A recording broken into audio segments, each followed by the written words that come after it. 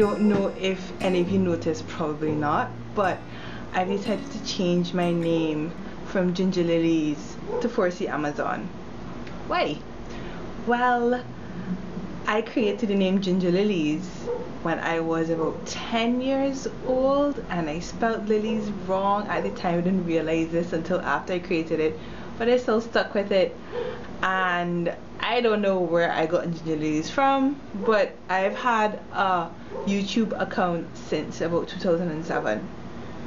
I've always loved YouTube. Of course, never thought of creating any content until I went to the UK and I realized that I am a scientist and I have a passion for hair, so why don't I merge both of them and debunk some of the myths that I've seen circulating on YouTube.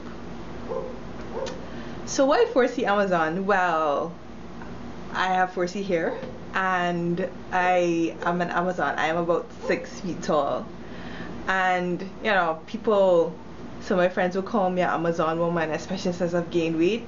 People call me Amazon woman, so I'm like, hey, why not 4C Amazon? So I'm making this very quick video just to tell you guys about my name change, and I'm so grateful for you guys that have stuck by me through my absence, and I definitely intend to create more content in the near future. Look out for my video. I should have a video coming out very shortly after this one, so stay tuned. Bye bye.